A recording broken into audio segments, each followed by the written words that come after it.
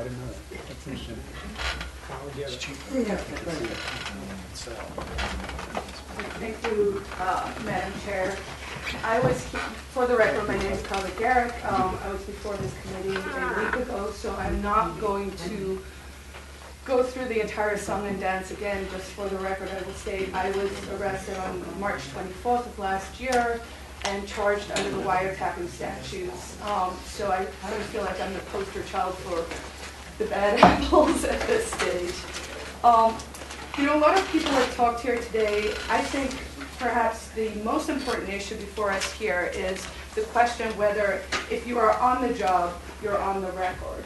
And I don't think it's an unreasonable expectation to say to our public servants that when you are on the job, you are on the record.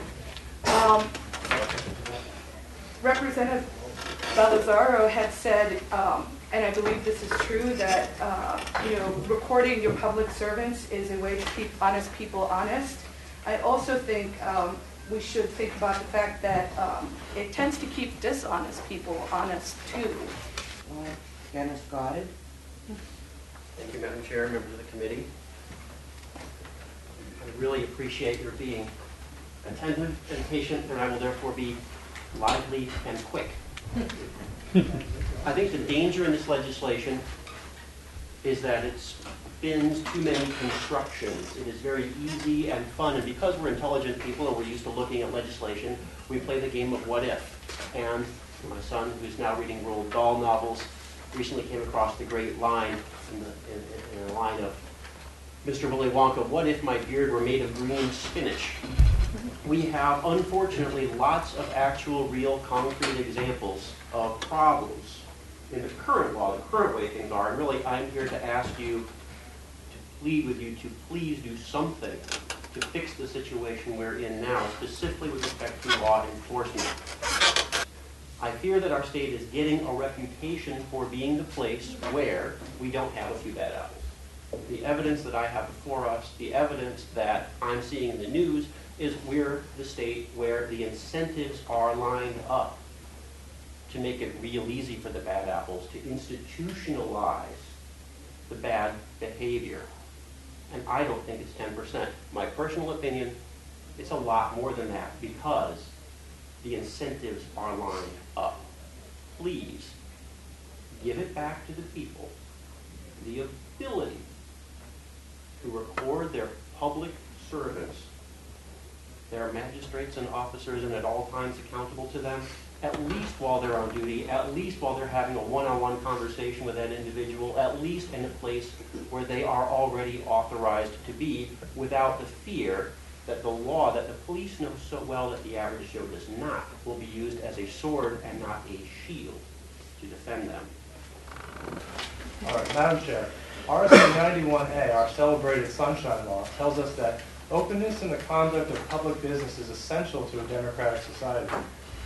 The purpose of this chapter is to ensure both the greatest possible public access to the actions, discussions, and records of all public bodies and their accountability to the people. We know that transparency encourages good behavior. The chapter further specifies all meetings, whether held in person by means of telephone or electronic communication or in any other manner, shall be open to the public, and that any person shall be permitted to use recording devices, including but not limited to tape recorders, cameras, videotape equipment, and such meetings.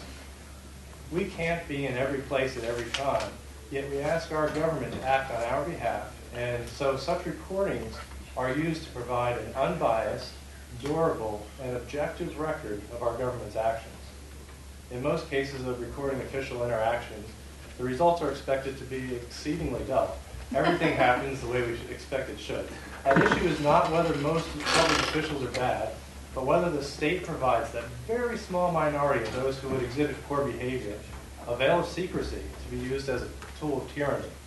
Such acts among police only serve to sully the reputations of their fellow officers and damage the reputation of the state government, which seemingly seeks to defeat the very transparency and accountability that can both correct and prevent such egregious violations of the public trust. An accountable government has no tolerance for such actions and offers them no harbor.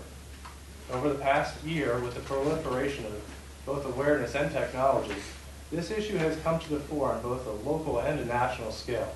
While the New Hampshire legislature has been working its way through this issue for a number of years, a few prominent cases, not the least of which being the notorious Bart murder, have created a crescendo of support against state prosecution of recordings of this type because of the essential feedback they provide to our system of government.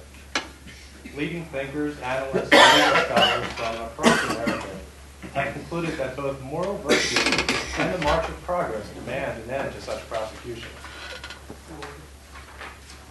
I ask you to support this bill and have provided references to several research pieces with my written testimony. Thank you for your consideration of this matter. I'd be happy to take any questions. Thank you. I have one question, which I wanted to ask all day long. I guess you became the victim of my